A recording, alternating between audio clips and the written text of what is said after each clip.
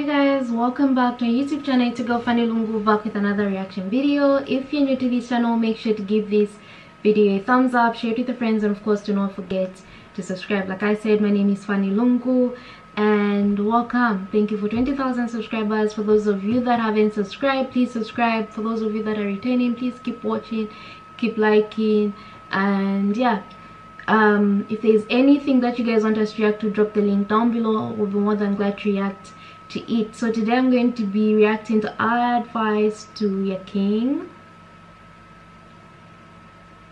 Hope I said that right. That's what I'll be reacting to concerning the LGBT situation or issues.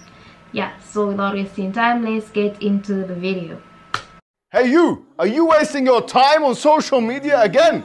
Your brothers and sisters in Islam Net from Norway are establishing a masjid, a dawah center. Establishing a masjid to convey the message of Islam is one of the best deeds a Muslim can do. There's a huge need for it in Norway. You know this and I know this. So that makes the reward even greater. So give generously and Allah Azza wa Jal will give you even more.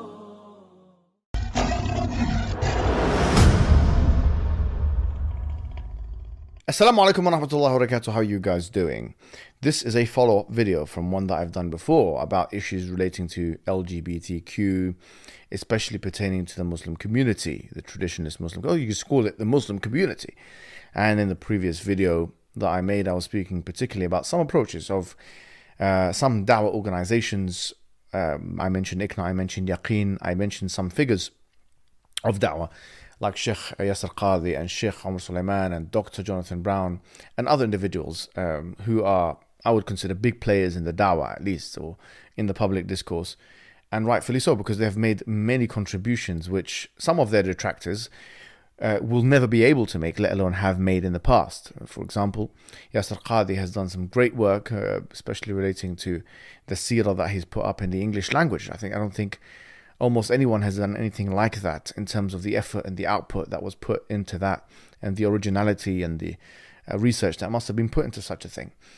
Likewise, Omar Suleiman, mashallah, he's done really great work. And when it comes to the production quality of some of the things that have come out from Yaqeen, I think everyone agrees that it's really brilliant and excellent.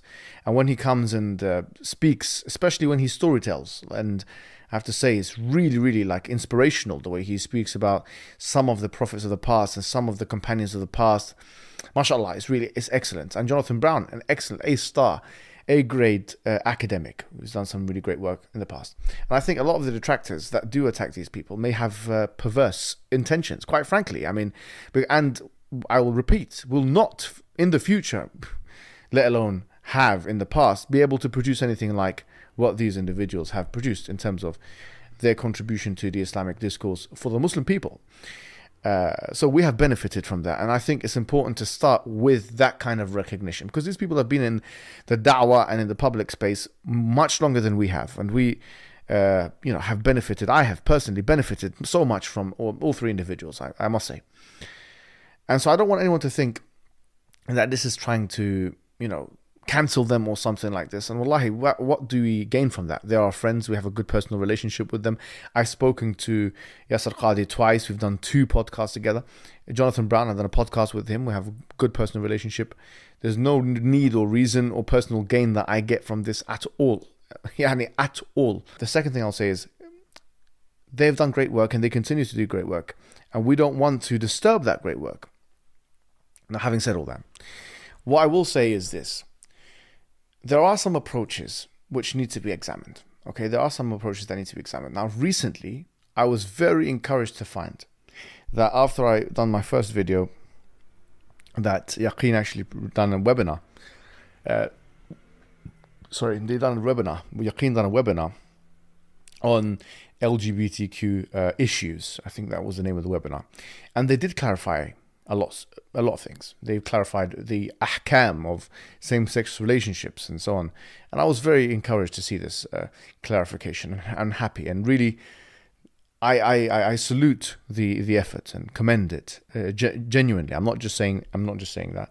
And even Yasir Qadhi came out and made a video about transgenderism and the fatwas on that and so on. And honestly, I really appreciate the self-reflective nature of the institute, that you've been able to do all that kind of thing. But what I will say is this. The level of clarification. There's a question I have to you. Is the level of clarification in line or commensurate with the level of doubt or shubha that has been created? This is a question from me to you. Is the level of clarification that has been provided commensurate or with the level of shubha that has been created? Now, you may ask, why should there be such a shubha when we have consistently made, our points clear on the ahkam of same-sex relationships? I'll tell you why. And since I've had these conversations online, public conversations, which are on the public record, which people can watch, I'll give you 3 examples of it. In fact, the level of shubha or doubt has been created on account of some of the stances that Yaqeen have taken. For example, Jonathan Brown made an article, or has written an article that was then put onto Yaqeen, which argued for the case of us supporting, as the Muslim community, same-sex marriage. Now, he says it wasn't an Islamic case, and he put so many caveats. It wasn't quid pro quo, and it wasn't this and so on. Nevertheless, it was an article that argued that Muslim people should vote for homosexual marriage in America, or maybe elsewhere, okay? And it was on a website of an organization which was meant to represent the interests of the Muslim people, and it was really an apologetic organization which is meant to deal with the doubts of the people. If it is a political article, what is it doing on an Islamic website? Isn't that a shubha that is being created? So the question now which begs itself is, can Muslim people support such a thing which is antithetical to their own beliefs? Are you telling me that such a thing was not a shubha? It was a shubha, and the evidence of that is that it was removed subsequently after these discussions were had in the public sphere, after we had him on the MH podcast, after the Muslim community wasn't buying, quite frankly, the series of justifications that Jonathan Brown has put forward. It was removed. But it was removed without clarification. It was removed without consolation. It was removed without retraction, formal retraction. It was just inconspicuously removed. And is that enough? Is that sufficient for the Muslim community? I say no, it's not enough. After you've done something like that, which no Muslim scholar in the history of Islam has argued, you make an argument that no precedent has been given for, jurisprudentially, and then you just remove it and then no clarification is given. I think that is, quite frankly, not fair on the Muslim community. A second example is, there's an entire framework that Amr Sulaiman has put forward on fruitful coalition building, he calls it. And it's still up there now. And he's got levels of it. And we're seeing Amr Sulaiman, shake hands and hold hands and so on with members of the LGBTQ community, walking in the parades and doing these practices and rituals and all this kind of things, which has been refuted for, and rightfully so, quite frankly. And then, is the level of apology and the level of clarification, was it in line with that? You have to ask yourself that question. Secondly, why is it the case that the only relationship that the big players of American dawah have had with homosexuals is one where they're A, either on the back foot, or B, trying to build coalitions? Is this really the Quranic model? Wallahi, it's not. Uqsum billah al-azim. Wallahi, it is not. What would Lut say, alayhi salam, if he saw the state of da'wah is that the only thing the Muslims are doing with individuals who are self-proclaimed happily homosexuals is this? I don't think you'd, sorry to say, I'm so sorry. I don't think you would endorse that in the least. Why have you never given da'wah? Why have we never seen any of you give da'wah to individuals who are exhibiting this feeling from the non-Muslim community? True relationship building is not having a phony relationship based on disingenuous beliefs, or that you try and put the elephant under the carpet or something. No, true relationship building is where you agree to disagree. That is why the homosexual community, some of which They have no problem with me. It's all for the public record to see. I've had conversations with them in the public space. And after I've explained to them my entire ethos and all my beliefs, it's still agree to disagree, and it's actually happy days because there is tolerance in that community. I mean, it's not like they're completely intolerant to the Muslim people. Do you have such maybe fear that you'll be rejected by them, that you cannot even engage with them in a positive manner, telling them what Islam is? Why have we not seen one single video or something on the public record where you are challenging the beliefs and the stances and the practices of those individuals who we call brothers and sisters in humanity? If you really want the best for someone, you share what you think you have with them.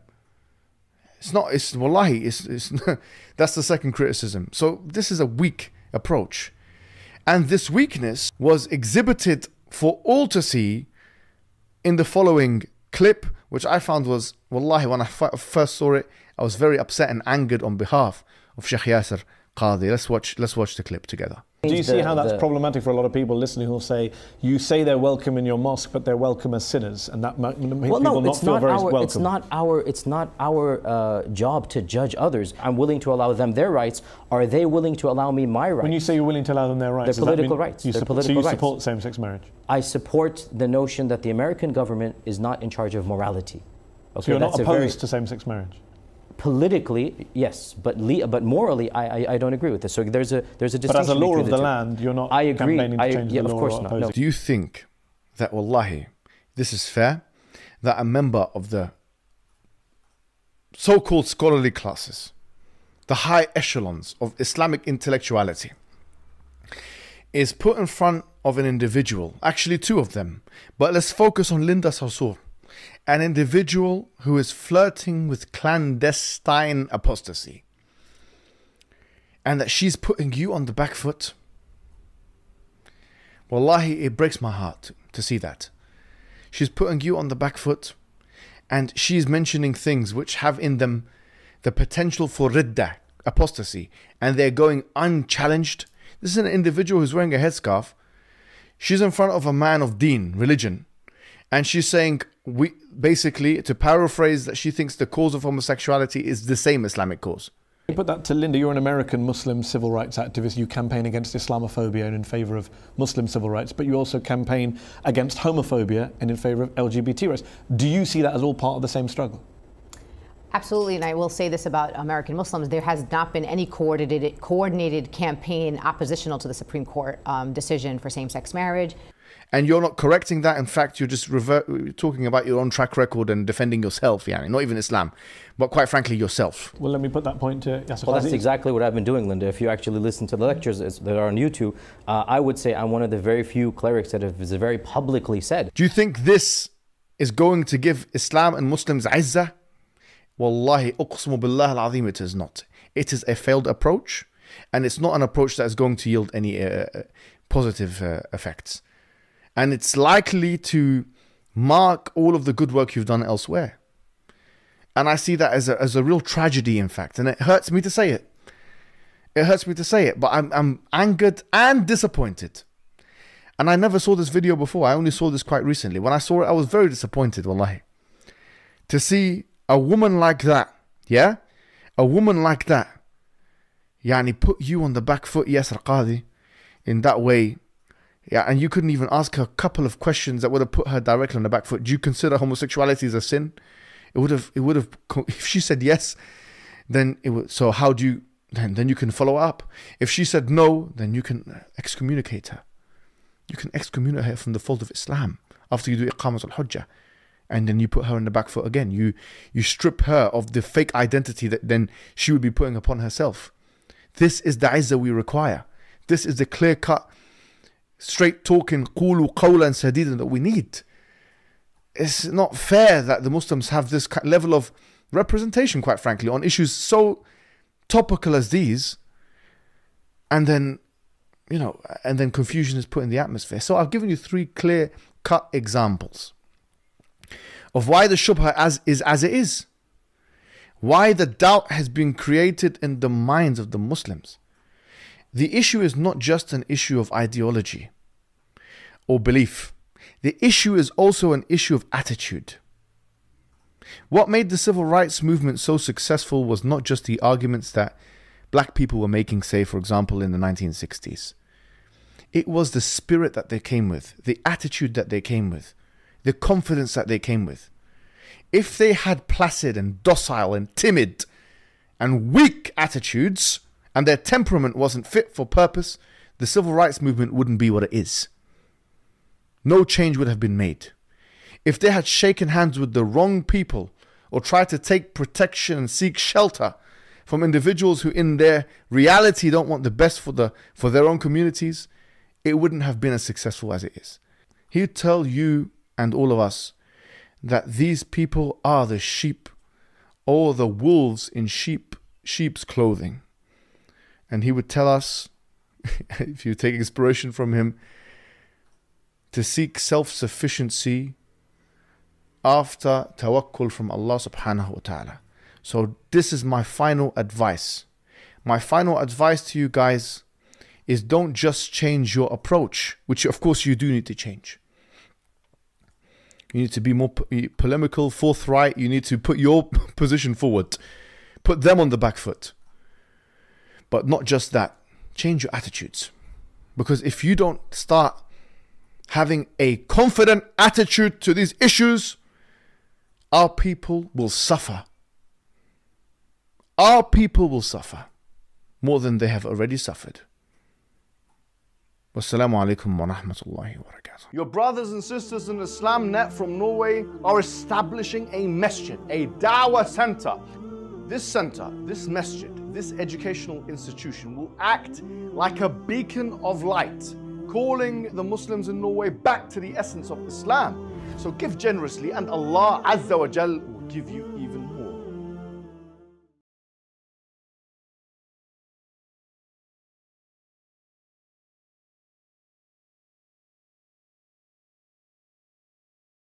I love him and I love the way he responded to the issue. This is a person that sees bringing down someone is not the right way to do things. First of all, he's acknowledged what these people have done for maybe Islam, their contribution and everything, and he's given them all their flowers for that, yeah. But then, of course, he does disagree with what they talk about or what they spoke about, for example, in that clip that was shown, which is, I feel like this is the right way to do something. You don't have to come out here and call someone names. You actually don't have to come out here and belittle someone, speak bad about someone, expose their secrets or whatever it is, but you can calmly talk about it. And if many people did this, I think would have more results than maybe bad friendships or just bad energy surrounding us. I understand where he's coming from. If your religion actually says this, why should you, as a big person, I mean like someone people look up to, be preaching something else? Won't that lead to misleading the younger people that actually look up to you? And I mean, it's a crazy world for someone, because nowadays we're exercising our rights in many different ways. We're so westernized, we're so this and that.